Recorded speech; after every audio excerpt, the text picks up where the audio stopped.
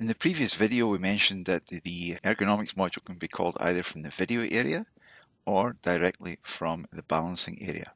The areas you see on the right here where the ergonomic factors are quantified in the group list, this is all user definable in an Excel template.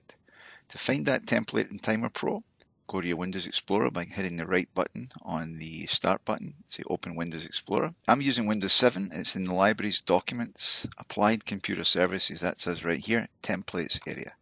And the file you're looking for here, if I sort it by name, and you scroll down, is going to be the one called ergofactors.xltm. Now, if you're not using Windows 7, you might have to get it through going to the C drive, going to the users, going to the public documents, and there's Applied Computer Services. There is the templates, and scrolling down you will find the ergofactors.xltm. So what I'd recommend you do is come down and you open up a brand new copy of Excel. You go File and you go Open and locate that file.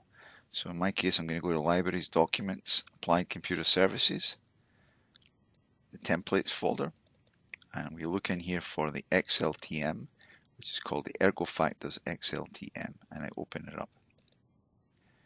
This is the default template we use in all the videos in this section, and we're going to show you how you develop each of these sections in turn in subsequent videos.